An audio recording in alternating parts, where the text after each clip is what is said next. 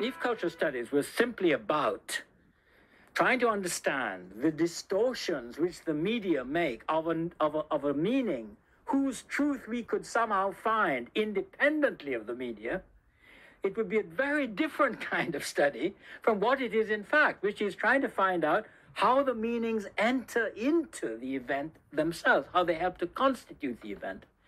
And this, what we're talking about is really why in cultural and media studies of this kind, at any rate, the notion of culture becomes a primary force. It's not a secondary element, but it's a primary element. Culture is a way in which we make sense of or give meaning to things of one sort or another. It's true, of course, that we all don't make sense of things in the same way, and therefore that each of us has a little kind of conceptual world of our own, or rather we have our own sort of take on the conceptual world. But if we shared no concepts together with other folks, we literally could not make sense of the world together. We could not build a social world together unless we were able to make sense of the world in, broadly speaking, the same ways. Cultures consist of the maps of meaning, the frameworks of intelligibility, the things which allow us to make sense of a world which exists but is ambiguous as to its meaning until we've made sense of it. So meaning arises because of the shared conceptual maps which groups or members of a culture or society share together. And that's a very important kind of way of coming to an understanding of why in cultural studies, if you privilege the notion of representation as giving meaning, you're making culture a very central, you're giving it a kind of central role. Yes, it's not just sort of the values and things which we happen to have been born into. It literally is the ways without which we would find the world unintelligible.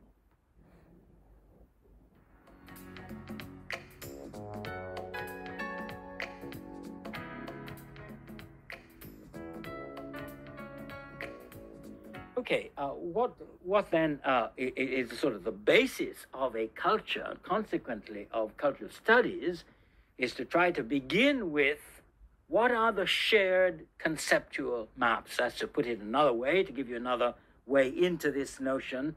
What are the ways in which we classify and organize the world?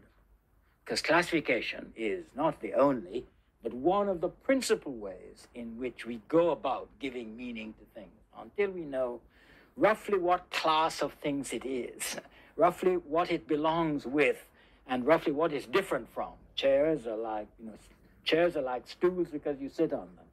And both of them are different from tables which you put things on, although you can also sit on tables and so on. Our systems of classification are very complex, but without some notion of this belongs with that, that is different from this, we wouldn't be able to have a conceptual map. We wouldn't be able to map out the world in some intelligible way.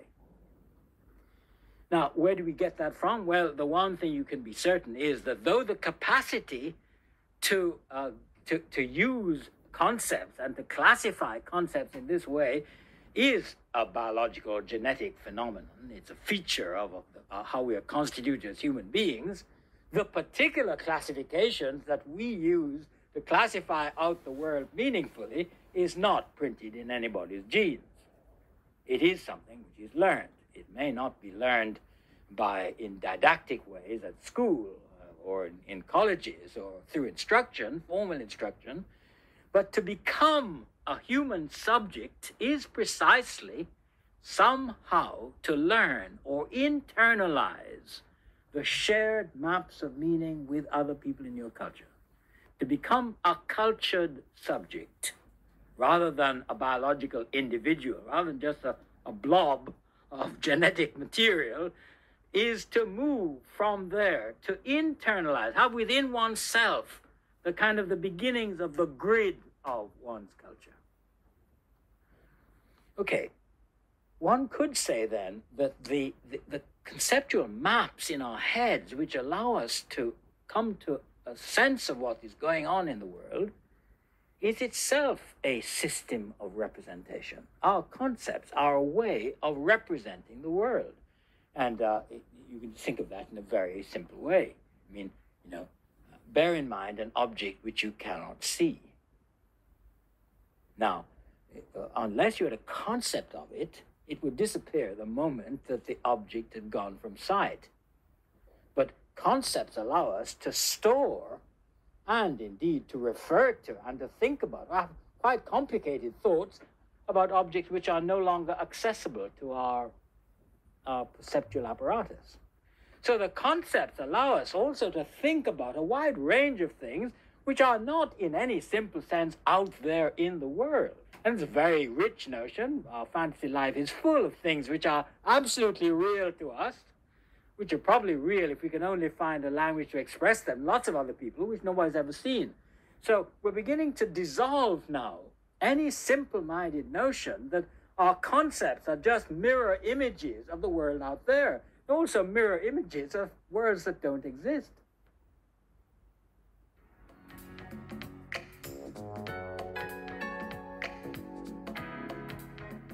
So our concepts operate as a system of representation, but we haven't finished the circle yet, because suppose we all shared the same conceptual map. That's to say, we made sense of the world in roughly the same way. And we classify those concepts. We have the same system of classification in our heads. How would I know that you are making sense of the world in anything remotely like the way in which I am? I can only know that if you could in some way express or communicate the sense you are making to somebody else. And that second move requires that the concepts find their way through language into communication. So we've not talked about communication yet, but you see, the question of communication and language completes the circle of representation.